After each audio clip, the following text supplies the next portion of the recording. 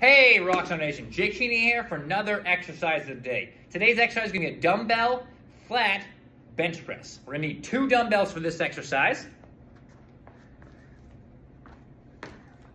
Now, when we're setting ourselves up, let's set our weights up on our legs. We're going to lean back and we're going to bring our knees up like we're kicking those legs up to our chin, which will bring the dumbbells to our chest. And then we're going to focus on driving the weights from my shoulder to the ceiling.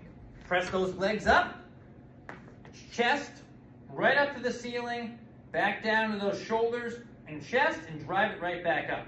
We're going to stay away from knocking the weights. We always want to keep a space in those weights as we drive them. When we're done, we're bringing chest, legs, stand up, place them down. We always want to keep safe or unracking the weights from our flat bench. All right, let's get after it and have some fun.